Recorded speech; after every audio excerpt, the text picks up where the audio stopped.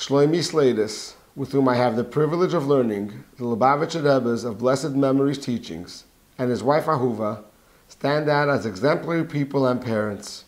We are honored that they chose to put their daughters in our preschool and grateful for Ahuva's constant involvement in volunteering for Gan Chamesh. It's my great delight to introduce to you Parents of the Year, Honoree and Ahuva Slatus.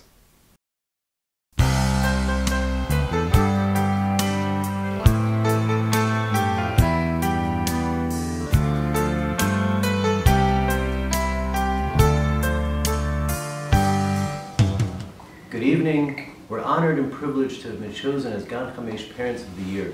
We'd like to sincerely thank all of you who have come to help support this remarkable organization and these extraordinary people.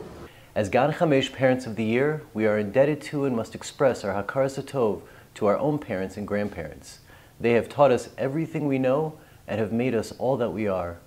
Thank you. To be honest, I had a speech fully drafted and prepared when I received an email with topics and ideas to assist in the writing process. Attached to the email was a link to past year's presentations, and I started to browse through them.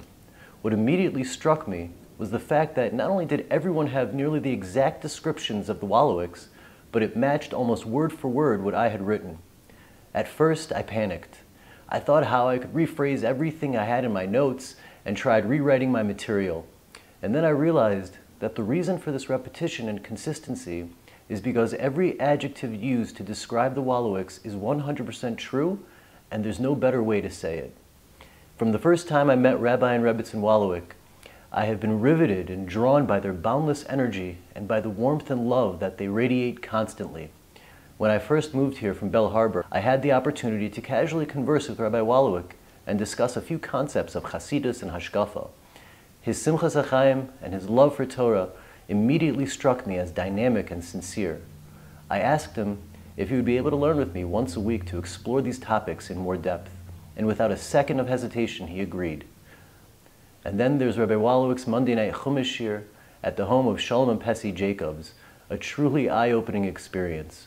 The way he explains the Rebbe's clarifications of Rashi is always enlightening and often mind-blowing. You always leave wanting more. Thank you, Chabad, and thank you, Rabbi and Rebbetzin Wallowick. May Hashem grant you continued success in all your endeavors, and may Hashem reciprocate the vast kindnesses that you provide for my family and the entire Five Towns community. Mazel tov Rabbi Wallowick and Chani, Mazel tov Rabbi Meir and Hadassah, and Mazel tov to all the other honorees. One of the most moving memories I have of the Wallowicks and Chabad was after Hurricane Sandy. Amidst the flooding, power outages, and freezing cold, they were there with open arms, serving hot food and providing a warm, safe haven. They even brought in a clown for some much-needed entertainment and distraction. It's not only after a natural disaster that the Wallowicks and Gaizinskis are there. They are there for you always. They don't just do chesed, they define it. Bagel Babies was actually our first experience with Chabad of the Five Towns, and Mor Hadassah's big, vibrant smile revealed the warmth and love that is Chabad. The kids loved singing and davening and putting their kochav in shamayim and putting their penny in the tzedakah box. Hadassah's nurturing, loving care and her dynamic personality were the perfect way for my children to have their first real experience outside of their home. She has instilled within the hearts of Mati and Eliza a deep love of Torah, mitzvos, and Yiddishkeit.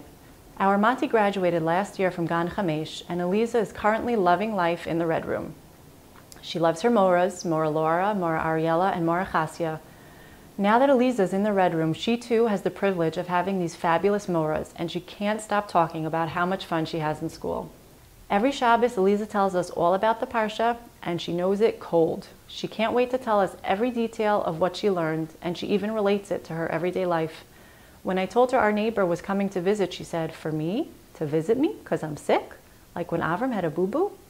What can you say about Susie Adler and Suzanne Wallen? They are the most phenomenal directors. They always go the extra mile for everyone.